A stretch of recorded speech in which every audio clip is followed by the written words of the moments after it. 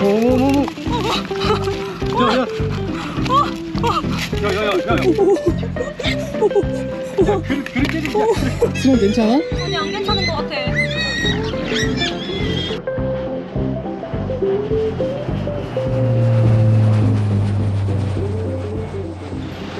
안녕하세요 여러분, 유일랜드입니다. 저희는 여전히 태국 코사무이라는 섬에 있는데요, 제가 지난번 영상에서 급성 장염으로 조금 아팠잖아요. 근데 이후에 조금 더 심해져가지고 병원에 입원을 했다가 오늘 드디어 완치를 한 것 같아서 코사무이 섬을 둘러보려고 하는데요, 오랜만에 재미있게 여행도 할 겸 이렇게 오토바이도 대여했어요. 고생 많았다 그동안. 너도 수고 많았다. 여러분 드디어 드라이버는 제가 아니라 박유찬 씨입니다. 내가 나은 기념으로 해볼게. 스리랑카 내내 내가 있잖아. 아니 툭툭이는 너가 잘했어. 안전운전 하쇼. 오케이. 가자. 그래서 여러분 저희가 지금 어딜 가고 있느냐, 사실 저희가 아직 점심을 못 먹었어요. 근데 알아보니까 코사무이 전경을 쭉 보면서 먹을 수 있는 레스토랑이 있더라고요. 그래서 지금 저희는 거길로 가서 점심을 먹을 예정입니다. 오랜만에 병원을 떠나 나온 소감이 어떻습니까? 그냥 이렇게 달릴 수 있는 것만으로도 너무 행복해. 여러분 날 거 진짜 조심하세요, 동남아에서. 아니 분명 소정이가 저보다 훨씬 많이 먹었거든요. 전 멀쩡하고 오빠만 아픕니다. 아니 이해가 안 돼요. 여러분 사실 오빠가 아파서 저희가 코사무이를 제대로 둘러보는 건 오늘이 처음이거든요. 너무 이쁘다 여기. 여기 정글 컬러. 그럼 이쪽이야? 아니 여기 내리막과 오르막을 너무 반복해. 아니 진짜 정글로 가는 것 같아. 조심해. 힘 줘서 가니까 잘 잡아. 몸을 앞으로 쏠러야 돼. 오케이. 나 내릴까? 갈 수 있어. 오빠 그냥 오빠 혼자 가. 그런데 걸어올 수 있겠어? 그럼 너 걸어가야지. 오토바이 또 갖고 내려오게? 다이어트야. 잘 가. 와 여러분, 생각보다 쉽지 않다 이 언덕. 와 박유찬 오고 있어? 여기서부터는 태울 수 있을 것 같아. 여러분 제가 소정이 오는 동안 검색을 조금 해봤는데 4륜구동 자동차를 추천한다고 하더라고요. 이제 알아봤어. 근데 오토바이 한 명만 딱 가능해요. 2명은 쉽진 않은 거야. 다음엔 나다. 너가 타도 돼. 여러분 도착했습니다. 진짜 쉽지 않은 여정이었다. 아니 여러분 바다가 너무 예쁜데요? 아니 근데 바다도 바다인데 주변을 너무 예쁘게 꾸몄다. 아니 저긴가? 그 식당이? 여기도 식당인 것 같고 여기도 식당인 것 같은데? 뭐지? We have reservation. Can we get a table to have? Food until 2:30. You okay? 아 그러니까 원래는 예약을 해야 되나 봐. 근데 2시 30분까지 앉는 걸로 괜찮대. 오 사람 봐. 아니 근데 여기는 사람이 많을 수밖에 없다. 너무 예쁜데? 와 근데 여러분 끝으로 갈수록 뷰가, 아니 여러분 저는 사실 이런 건물들만 있는 줄 알았는데 바다까지 있어. 아니 그리고 거의 360도 뷰야. 고생한 보람이 있다. 진짜 있다. 아니 근데 생각보다 가격이 싸진 않아. 내 생각에는 뷰값이야. 근데 솔직히 뷰값 내야지. 맛 내야지. 이 정도면. 그치? 오랜만에 맛있는 거 먹는데. 맛있는 거 먹어. 제일 맛있는 거 먹어. Okay, one grilled reasonable and then one spaghetti tomato sauce. Yeah, And one coke. one coke. And one ice cafe latte. 과연 커피 맛이 어떨지. 빨리 들어가. 오 나온다.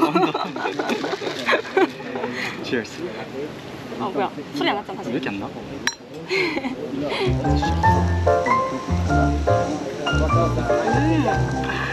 내가 장염일 때 이걸 진짜 먹고 싶다.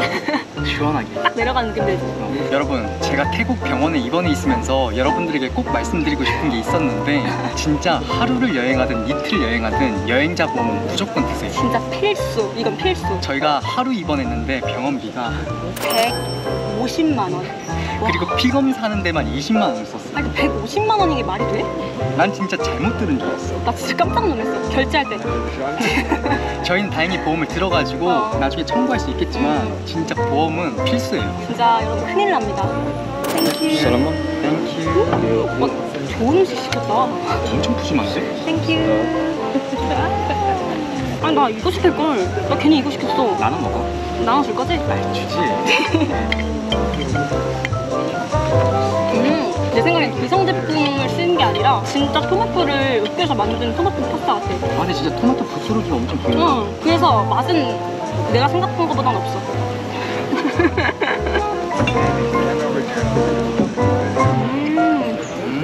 생각보다 괜찮은데? 맞아. 여기 이렇게 감자가 있습니다. 이제 점점 제 그릇이 이렇게 될 수도 있어요. 이건 메시드 포테이토인가? 여러분 제 생각에는 대부분의 코사무이 여행 오시는 한국분들은 친구들끼리 이런 여행이 아니라 신혼여행으로 진짜 많이 오시는 것 같아요. 방금 여기 계셨던 한국분들도 신혼여행을 가셨다고 내 했죠? 생각에 대부분이 그런 것 같아. 맞아. 아무튼 또 나와가지고 이렇게 나와서 노니까 너무 좋다. 여행 와서 아프면 뭔 고생이야. 잘 먹었다. 또 열심히 달려가보자. 근데 가격이 싸진 진짜 않더라. 꽤 비싸.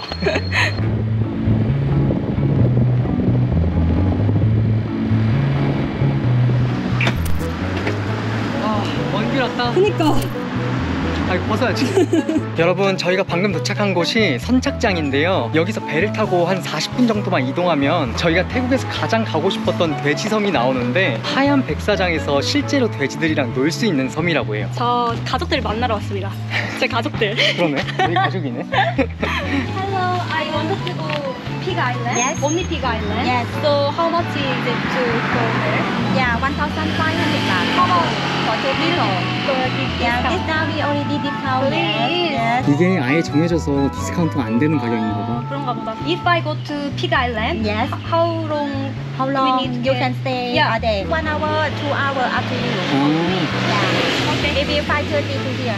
It's better for you. Okay. Many pig there? Yeah, about 100.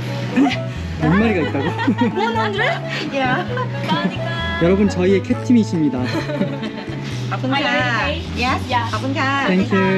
근데 여러분 방금 아주머니께 여쭤봤더니 20분에서 30분이면 간대요. 그러니까 생각보다 멀진 않아. 40분도 안 걸린대. Bye. 땡큐. 바이바이. 와, 제일 뜨거울 때 간다. 제일 뜨거울 때. 아니 근데 소정, 바다 색깔이 벌써 에메랄드야. 진짜 이쁘긴 하다 진짜. 와. 대박인데? 오, 기우네? 왜 이렇게 힘이 없어 입원하더니. 잠깐만, 두 남자가 기울었다. 아. 와. 천장이 있어서 다행이다. 아, 나 솔직히 천장 없을 줄 알았어. 그러니까 나도. 아, 여기가 수심이 얕아가지고 밧줄로 일단 저만큼 나가야 되나 봐. 아, 그리고 시동을 거는 건가? 어. 가자. 제일 소리 나나. 여러분 저희가 호스팅 올라서 멀미약을 먹었거든요. 의외로 파도가 있어서 배가 이렇게 흔들려요. 아니 잠깐만. 돼지가 한 마리도 없는데요, 여러분? 없다고? 100마리 산다 했는데? 아니 여러분 진짜 다 백사장이에요. 그리고 모래도 엄청 고와. 새끼 돼지. 아 너무 귀여워. 여러분, 이 큰 돼지 뒤에 여기 조그만 돼지도 있었어. 아 너무 귀엽다 쟤. 사는 것 봐. 오빠 안 무서워? 귀엽지, 돼지? 와 남자다. 돼지야. 네? 와 여러분 여기 진짜 돼지 100마리 있나봐요. 여기 오니까 돼지가 진짜 많네. 나도 돼지야. 안녕. 깜짝이야. 확실히 얘네가 사람 손을 많이 타가지고 엄청 얌전해. 귀여워. 여러분 돼지가 괜히 돼지가 아니죠. 먹이를 사면 돼지가 끝도 없이 몰려온대요. 무조건 사야지. 먹이 사자 당장. 돼지 식사 한 끼 2,000원. 괜찮은데? 싸진 않은데? 밥 먹자. 진짜 돼지 소리다. 돼지야. 무서워. 무서워서 밥을 쏟아버렸어. 거의 다 쏟았는데? 어떡해. 좀 무섭지? 야야야야. 그릇 깨지지. 내가 쏟을만 했지? 아니, 무섭다, 무서워. 야야. 2,000원이 증발했어요. 아, 얘 다 와있잖아. 여러분, 쫀 건 아니고요. 솔직히 조금 당황해가지고. 아 쫄았잖아. 아니, 당황해가지고. 아까 내가 쏟을 때는 엄청 뭐라더니 다시 한번 줘볼게요. 이 밥만 있으면 돼지들이 몰려온다. 수영 괜찮아? 아니 안 괜찮은 것 같아. 여기를 봐도 돼지, 저기를 봐도 돼지. 나한테 하는 거야 설마? 아니, 아니지? 앞에 있는 돼지 얘기한 건데? 그치? 기분 나쁘네 좀. 수정, 걔한테 재빨리 줘봐. 쟨 너무 작은 거 아니야? 도망간다. 얘네도 너무 귀엽다. 수정. 오빠 나 진짜 무서워 여기. 와 젖먹어. 너무 귀엽다, 야. 진짜 작아. 드디어 해변에 있는 돼지를 발견했다. 그래 기다려. 근데 얘 모래랑 지금 이 밥을 같이 먹는 걸까? 그냥 아무거나 잘 먹어. 아 귀여워. 이렇게 한 마리만 있으면 진짜 귀여운데. 그니까. 너 오늘 행복한 날이다 진짜. 혼자 여기 있어가지고 너 혹시 왕따야? 아니지? 너 친구 있지? 왕따래. 돼지 보는 게 이렇게 힘든 일이었다니. 지금 진 다 빠졌어. 근데 여러분 여기에는 돼지만 있는 게 아니라 개, 닭 다 있어요. 다양한 동물들이 있어요. Cheers. Es que son preciosos, mira, mira allí. 이건 내 거야. 여기 또 있어. Mire, mamá. 여러분, 근데 왜 이렇게 많은 돼지들이 이 섬에 살고 있는지 궁금하지 않으세요? 나도 궁금하다. 그치? 저도 궁금해서 구글링을 좀 해봤는데 옛날에 이 섬에 살고 있던 어떤 한 사람이 재채기라네? 시장에 가가지고 돼지 4마리를 샀는데 그 돼지 4마리가 이렇게 됐대. 4마리가 10마리, 아니 100마리가 됐다고? 번식력이 장난 아닌가 봐. 걔는 뭐야? 그리고 여러분 저희 같은 경우는 개인적으로 배를 대여해서 왔지만 보통 사람들이 이제 투어에 돼지잡을 껴서 이렇게 오곤 하거든요. 근데 자유롭고 이렇게 편안하게 보는 일정을 좋아하시는 분들은 저희처럼 배를 대여해서 오는 것도 좋은 방법일 것 같아요. 어차피 픽업 서비스도 우린 필요가 없었어. 맞아. 돼지 유인하기. 아니 돼지를 바닷가까지 유인했다고? 이렇게 하는 거야. 너 좀 잘한다. 그치? 일로 와. 와, 넌 먹을 자격 있다.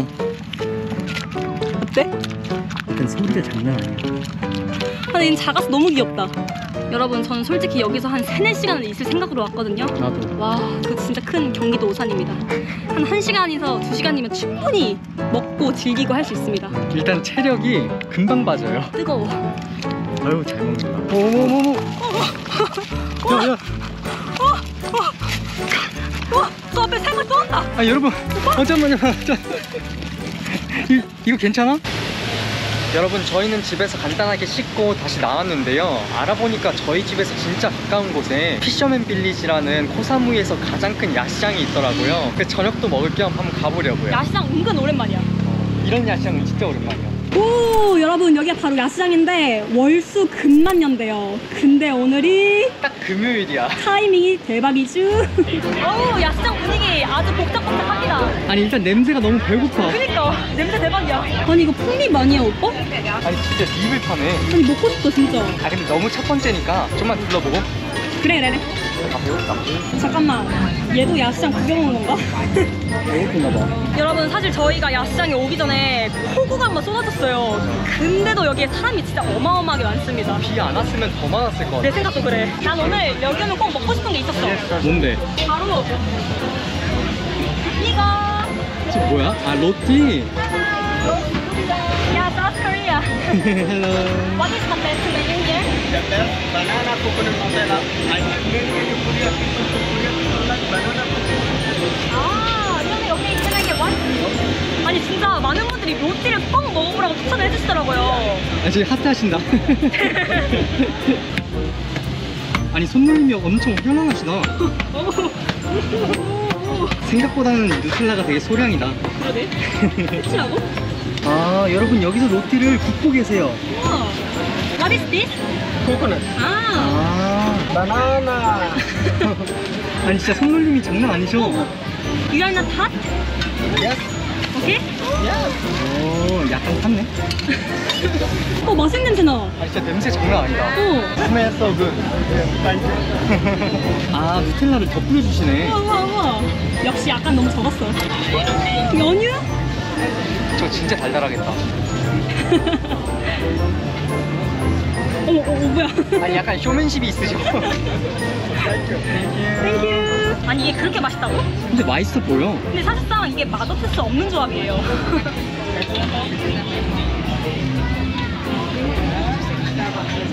이게 구웠잖아. 바삭해. 근데 안에 코코넛 짚어 있잖아. 그 식감도 더 좋아. 오빠 장염인데 괜찮겠어? 다 나왔지? 아는 맛? 약간 바나나 팬케이크 같은 느낌인데 확실히 로띠라 그런지 이 도가 약간 쫄깃쫄깃해. 그거야. 진짜 맛있어. 여러분 저는 시작부터 단 거를 먹었더니 짠 게 땡겨서 아까 봤던 고기를 좀 먹어야 될 것 같아. 솔직히 나 이제 그만 먹고 싶어. 입이 너무 달아 지금. 나도. 근데 여기도 맛있어 보이는데? 아니, 여기 고기도 장난 아니다. 아니 여러분 여기서 먹고 간다니까 한 번 더 구워주세요.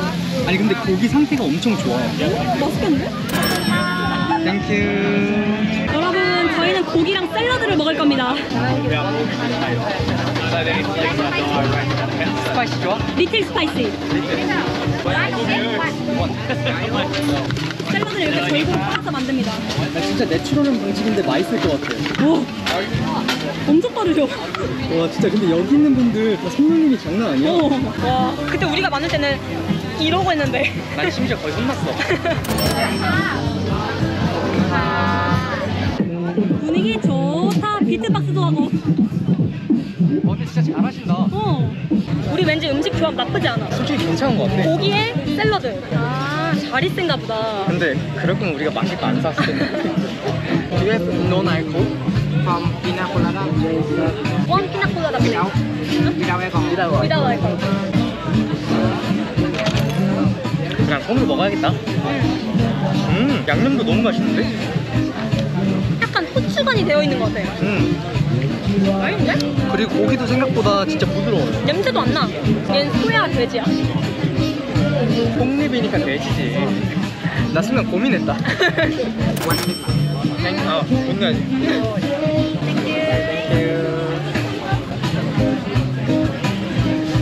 고추 하나 들어갔는데 이렇게 맵다고? 진짜?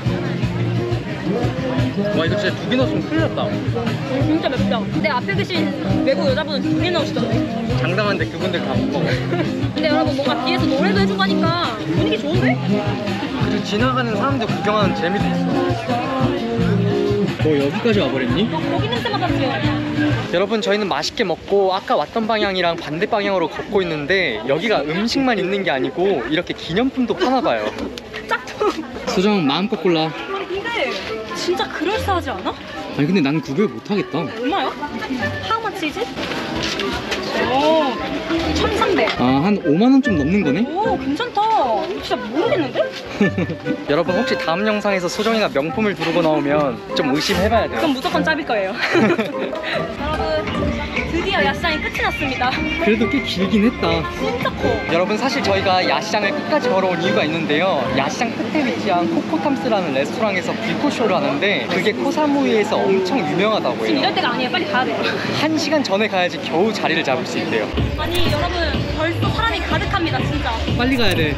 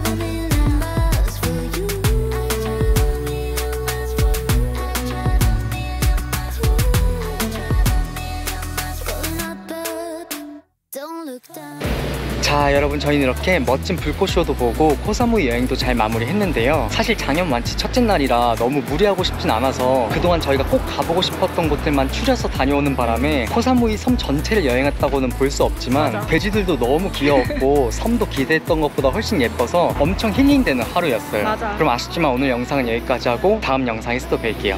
오늘 영상 끝! Years from home till I found you.